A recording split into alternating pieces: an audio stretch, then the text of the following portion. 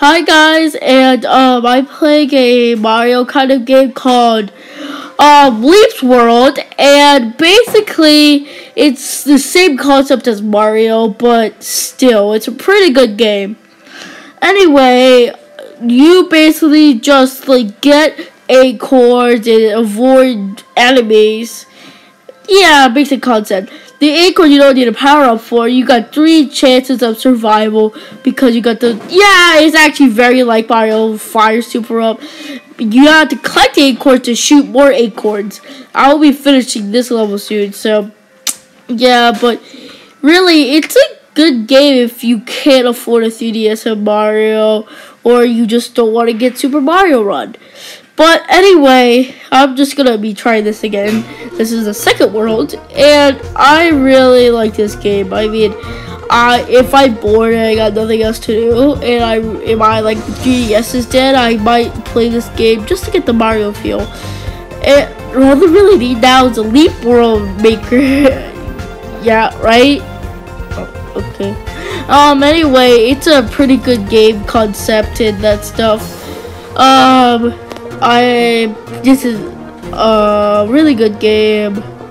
I'd say that, but still, I would it'd be like a 5 out of 10. Would play it again.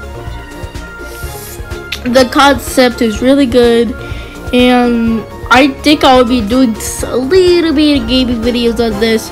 Oh, and also it won't go microphone recorded, I don't think. And so I have to record it over, so that's what I'm doing right now. But I basically say what I think I'm saying. Well, yeah.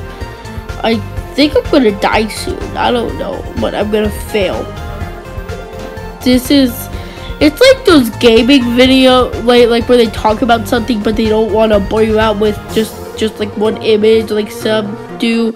So, oh man, I died. Anyway, they probably don't want to bore you out. So yeah, this is gonna be your second try. It's like doing the same thing, except it's really nice.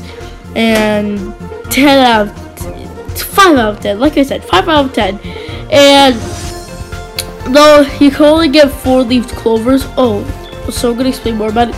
So basically, you're a leprechaun, or maybe for St. Patrick's Day, you're a leprechaun that goes around collecting 4-leaf clovers as lives, and you lose all your lucky 4-leaf clovers, so that's probably your lives.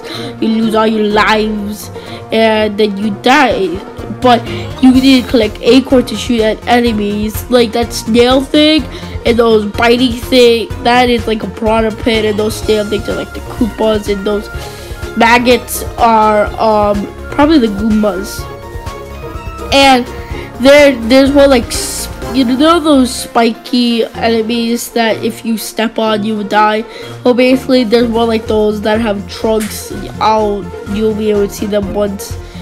But it's a really good concept, and I guess I'll see you later. Goodbye. Okay, goodbye, man. Goodbye.